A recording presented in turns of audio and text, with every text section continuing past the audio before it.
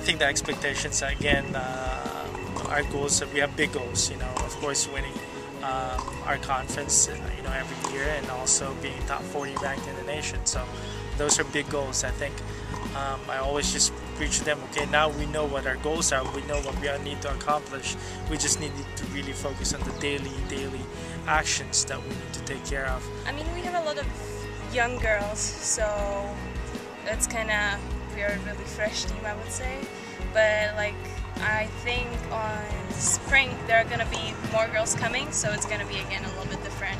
We just again keep improving on the things that we, at the end of the season last year, we realized that we need to get in a few things, to get better at a few things, and I think working on those things individually, especially in this fall, would help us to improve even more for greater heights for this semester and for next season as well.